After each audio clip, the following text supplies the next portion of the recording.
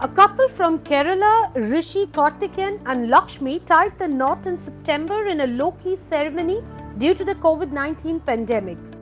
Since they couldn't have a pre-wedding photo shoot due to the lockdown restrictions, the couple went ahead with a post-wedding photo shoot, but the internet has not taken it very well. The couple's photographer friend conceptualized the shoot in which they donned white sheets in the middle of a tea plantation in Idukki district. Netizens, however, are not impressed. They slammed the couple for the photographs, asking questions like if they were wearing clothes underneath.